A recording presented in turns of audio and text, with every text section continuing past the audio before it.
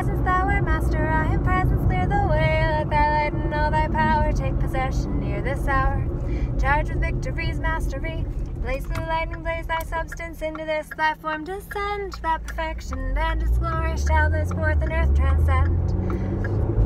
I've been doing the I am presence, thou art master decrees on my way to face a challenge that came upon my path, and I am willing to face.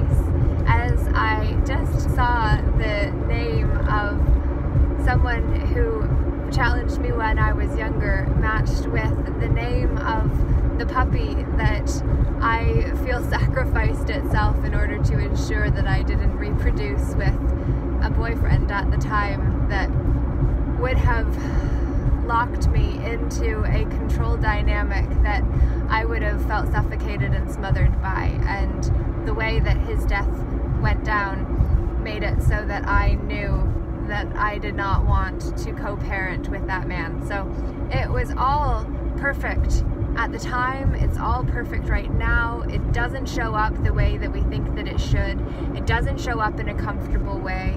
It doesn't show up knowing that we're gonna win. In fact, maybe not, but we have to have faith in ourselves that we were guided exactly where we needed to go for our soul to get the lesson that we needed to evolve and become the master of ourselves, to take our power back from all of those places where previously we plugged ourselves in irresponsibly and gave our power away freely, not understanding we didn't have to, we were just taught to. And this is why life is a matter of unraveling ourselves from all of those veils of illusion that we thought to be true, which were only just evil, where the energy was veiled over the truth that made us think one thing when the truth was otherwise. And so that is how we reveal the lies and help them become obvious, which were once oblivious. And that is where I take a breath and simply say, it's a beautiful day, and I hope that you've enjoyed yours too. I hope that you will choose to bring faith into it too, because if you do, that is how you change the F in self, away from fear and into faith, understanding that fear is false emotion, not just evidence appearing real.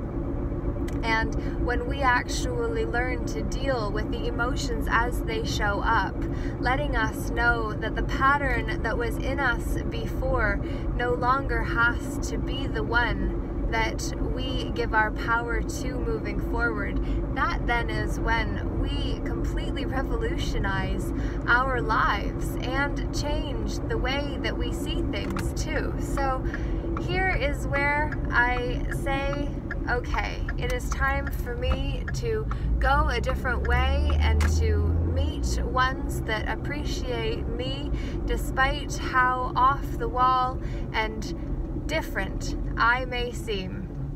As the family, oh, okay, there's 5 of them. I love it. Way to go, guys. That's beautiful. I love it. I absolutely love the human spirit, the human condition, even though it is sometimes difficult, oftentimes, because that is how we thrive. And I hope that you will be willing to go where you are called to in your day, because that is the way that you will grow to. And you can resent and resist the process, or you can just say, okay, tell me where to go and I will. And trust that you are being guided, that you are being given exactly what is needed for your soul's evolution to become the man or woman that you came here to be. And no, it will not make everyone comfortable. In fact, it will do the opposite, and there will be ones that you thought would love you and be there for you that are not, and it will hurt, and that's okay. That's just part of the process that you'll go through on the way to becoming who you always were, whose you always were, and who you came here to be in a world that needs your strength. So I hope this message means something to you and for you, and if you would please leave a message to let me know what that is, I do appreciate it. It gives me fuel and insight to be able to make more messages that are going to actually speak to your heart the way that I always intend to the best of my ability, and sometimes do and sometimes don't, but at least I try. And that is how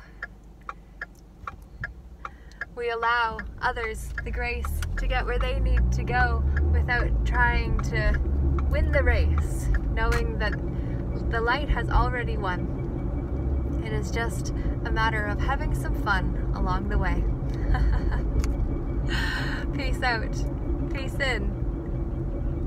And I keep a store at a friend's place at his barn, and it's got this giant gravel yard. And what? They had these. I feel crazy for talking, even from the fact that this happened.